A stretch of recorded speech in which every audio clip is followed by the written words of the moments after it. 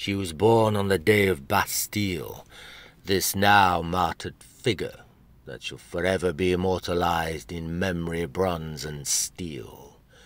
A suffragette slave of empire that cared not to bow or kneel, and certainly had no intention of being crushed and damned under the masculine heel.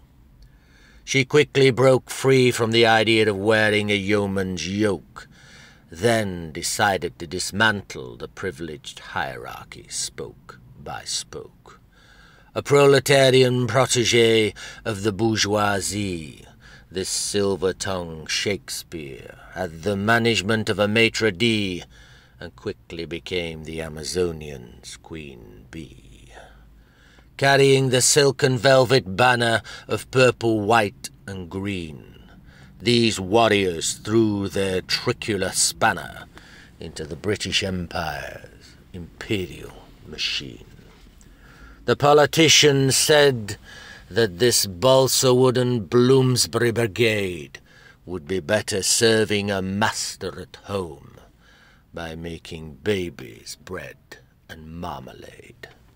It wasn't long before the suffragettes rewarded the minister's broken promise by rallying mob and mass, burning and bombing London's West End into pieces of broken glass. In prison they were violated and force-fed until their stomachs burst and bled.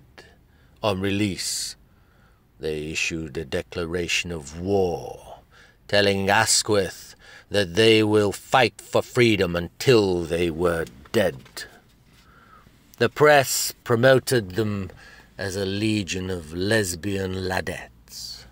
What the government and the world didn't realize, by stabbing these suffragettes in the back, they had now entered into a deadly game of Russian roulette.